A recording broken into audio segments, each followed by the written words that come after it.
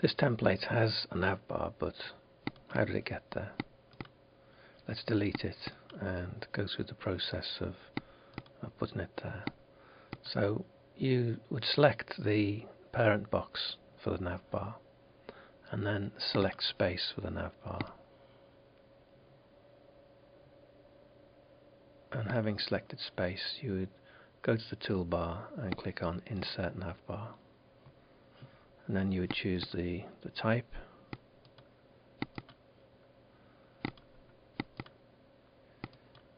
and then you would choose the background for the navbar.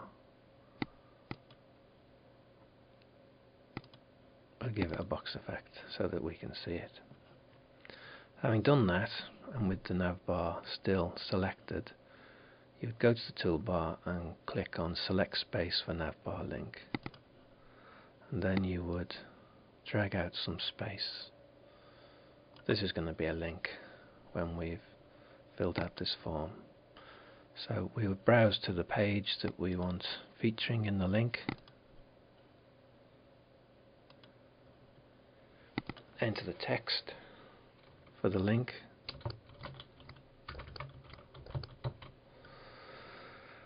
and then we'd say which window we want it to be, the link to page to be displayed in. We can have the same window or tab or a new window or tab. We'll go for the same one. Okay, so this link in ViziGen-Page, the links don't have to be on the navbar. You can put them anywhere you want, but the convention is to have them in rows or columns. So we'll go with the convention.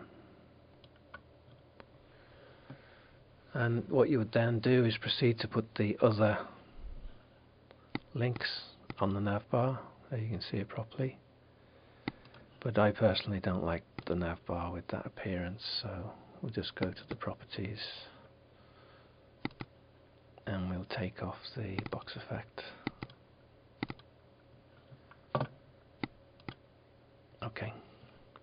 So you then just put however many links you needed on here and you'd be done. That's navbars.